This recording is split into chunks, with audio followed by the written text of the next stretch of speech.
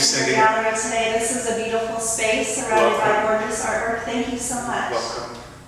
Thank you. So I understand that you recently completed a few new pieces. Can you tell us a little bit about these pieces? Yes, well, when I first made contact with you about a year and a half, I was showing this, I call this the color therapy series.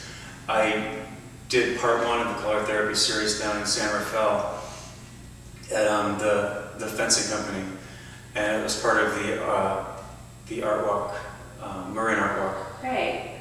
And so that part one was done for that, and then I completed these three, this triptych, for this interview specifically. So this series is actually larger, and there's more colors. I've incorporated some browns and blacks and golds and burgundies, and it's the same idea. It's sort of just an exploration of color and color's effect on mood, and how color can affect people, and how it feels to be around different colors and different combinations of colors, and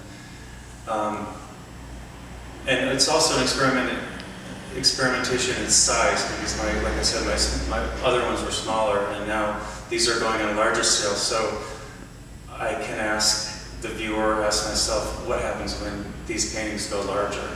How does that affect the mood? How does the color affect the mood? So yes, these are new works, and we're really happy to have you here. Come visit the gallery. Well, I love the new works. The colors really pop. Thank you. I was just wondering, how long has the gallery been around?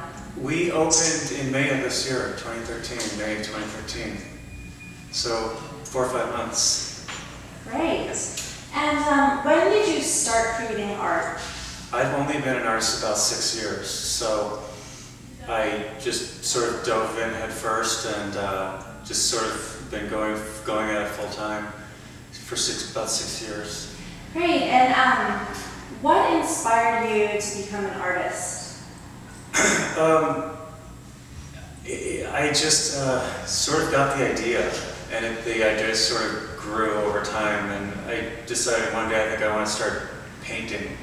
You know, not so much be an artist, quote unquote, but just start painting. Just playing with paint and painting, and it was more about being around color. Sort of along these same lines, what does color do? How can color affect you?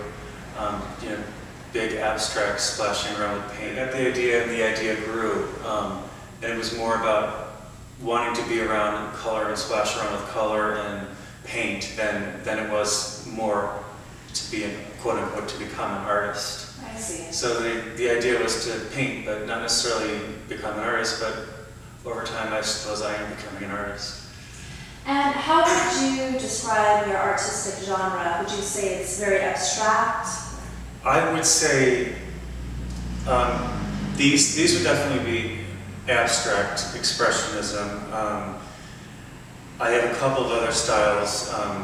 Mostly I pursue bright, splashy, fun, colorful, abstract florals. These are very abstract. Some of my florals are a little bit more literal, where you can actually see that this is a flower taking shape. So some are more abstract and some are more literal. And then I do this other series, kind of a spray paint. I do like to play around with spray paint, and I've done a series of American flags using, you know, taping off and spray painting on plywood, and I've also doing my Good Dog series. And I also fiddle around with doodling and drawing, and works on paper too. All sounds very cool. Well, thank you. So, do your paintings carry a lot of symbolism, and what are you trying to convey through your art? I think it's more of just an expression, just expressing myself on paper, expressing myself on canvas. More so just pure expression than trying to get a message out. I think the message is color, and the message is symmetry of form and harmony of shape, and just trying to come to a result that brings joy and something that people find joyful.